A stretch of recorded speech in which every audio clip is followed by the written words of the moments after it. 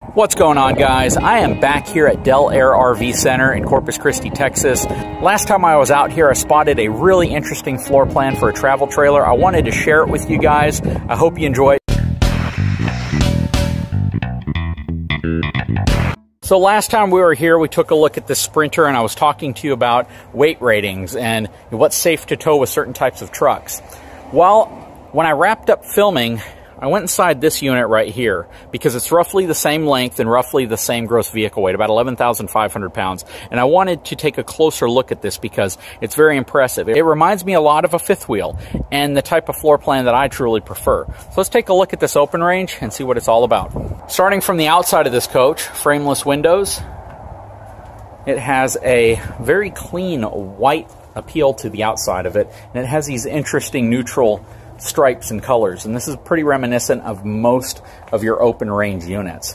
One thing that I'm not a huge fan of, I don't think it's a negative thing, but at the same time, I'm just not a big fan of, is these cable-driven slide systems.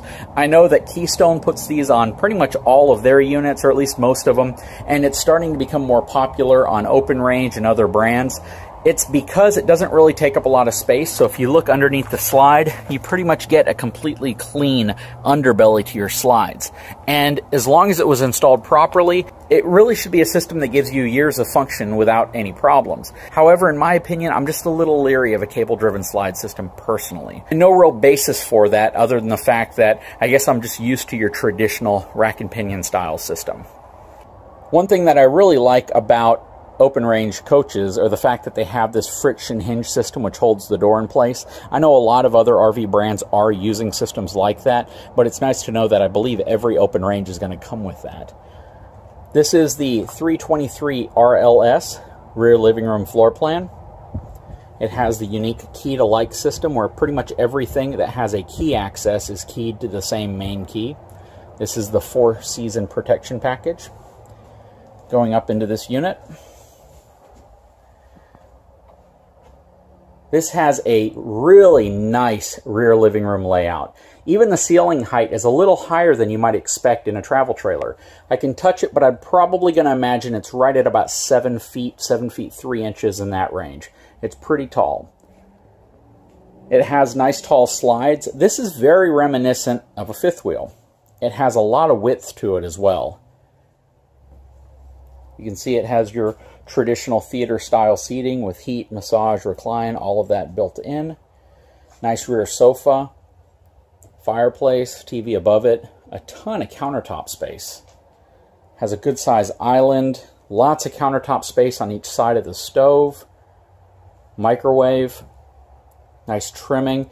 Has a residential refrigerator. This is something that, even though you're starting to see them in more travel trailers, you're not seeing full-size residential refrigerators like this coach has. Plus, it has a really awesome pantry here. That goes back rather far, too. It goes back about 1.5 feet.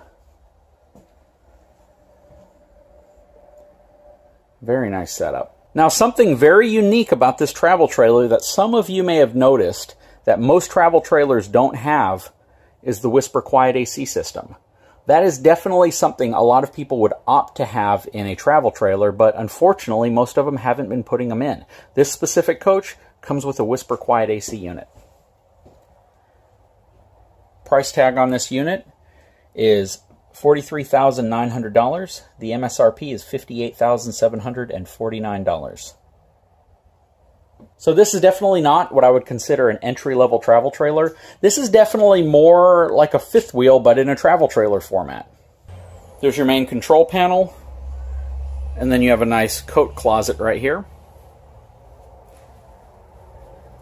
Working our way to the bathroom. It has a very large bathroom. Very large bathroom.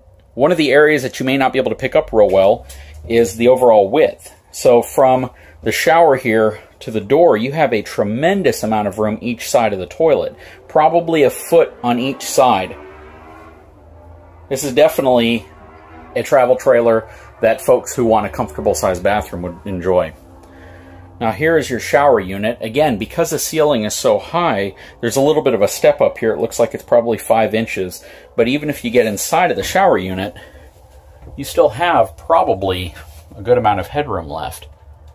I'd imagine you could probably be 6'5" and be comfortable in this shower. Moving along to the master bedroom, this has a king-size bed, very tall slide. This is the size of slide that you would expect to get in a fifth wheel. That's a full profile unit, and they put it, of course, in the front of this travel trailer, but the front bedroom area feels, again, very reminiscent of a large fifth wheel. Now, it does not have a Whisper Quiet AC unit in here, but it is a thermostat controlled unit, so they don't expect you to reach up and try to turn the AC on. Huge closet area, along with washer-dryer connection. And this is just something else that people generally don't expect to see in a travel trailer.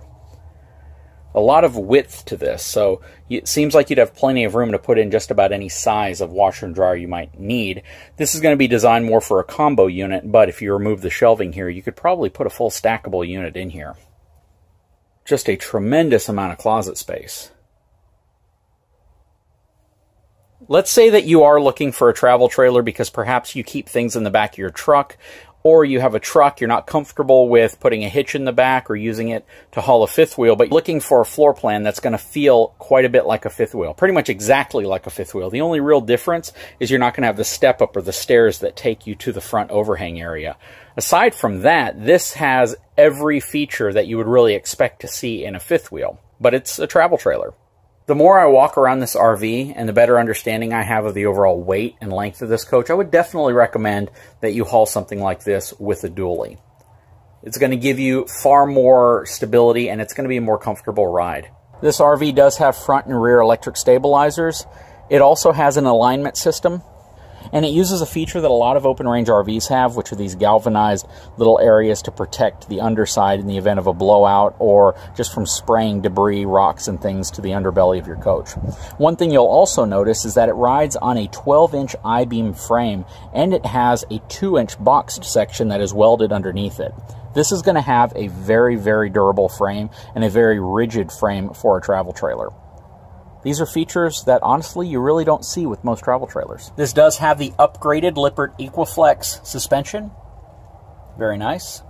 And it does have the strong arms, which help add stability to your trailer when you're set up. Basically, those little extension rods right there.